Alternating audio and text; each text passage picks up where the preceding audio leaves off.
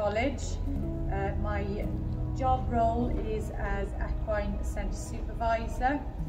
Today I have with me Penryn's talisman. His stable name is Tally. Hi, my name is Craig. I am a centre technician. I work here at the college. Today I have Shadow. She is one of the college-owned horses. She's been with us quite some time. So my duties involve looking after Shadow and looking after the students and giving them some knowledge on how to look after horses safely and correctly. Within the college we deliver levels 1 up to HND, so you can enter at level 1, which is your basic work-based diploma, up into HND Equine Studies.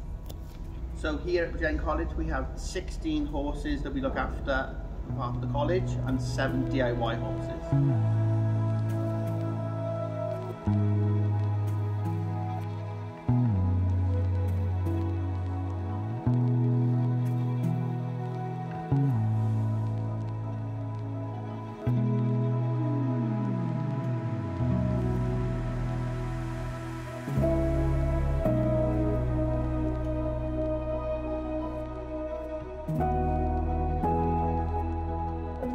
During the pandemic, it affected me and the college horses in many ways really. It was quite difficult because we were split into 2 teams. We usually have 3 members of full-time staff in one bubble, and that's us throughout the year. But during the pandemic we were split, so it was Kerry's on one team, me and Leah on a different team, so it was quite difficult to try and communicate back and forth with each other, even just ordering different bits and pieces and just saying how horses are. So for me, the pandemic had a huge impact on both the staff and the horses. It actually gave us the opportunity to spend more time with the horses on a one-to-one basis. So we spent a lot of the time during lockdown, especially in the first 10 weeks, where the horses weren't able to be ridden. We spent a lot of time long reining and lunging and just doing lots of loose schooling and different activities with them.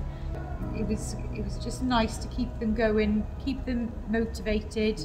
But I think some of the horses missed the idea of, you know, the exams, the lead up to exams. So we often have jump training, so the horses know they're gearing up to something. So we'll have sessions where the staff ride the horses, and we're schooling them effectively in preparation for exams. So I do think the horses missed that a little bit this year. Obviously we didn't get to go to cross country at all, but we were really fortunate that we've got the wonderful resources and facilities that we've got, and we were able to keep our horses working and active really. So what message would you give to those perhaps struggling? I think the message I'd like to pass on is don't give up. It's been a really challenging time for everybody, and there's always somebody watching on and looking at the work that we do and thinking what a fantastic service we provide, and we need to keep doing that. You know, the love for the animals that we have, we unfortunately can't just monitor them from our television screens at home. We have to be here hands-on, and I actually feel like I've benefited from being able to come out every day and spend time with the horses.